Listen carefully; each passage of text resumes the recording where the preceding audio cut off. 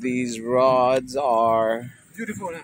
yeah, they're taken together, and basically these go into the foundation Yeah. of the property, right? They become the pillars.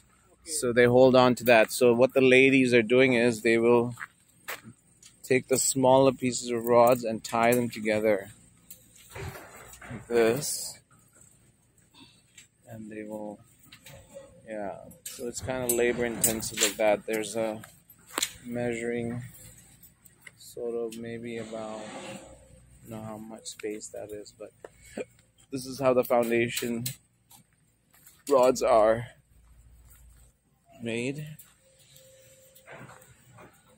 And it's very intensive work just to build all these right here. They take that and then they just screw it around, knot it up.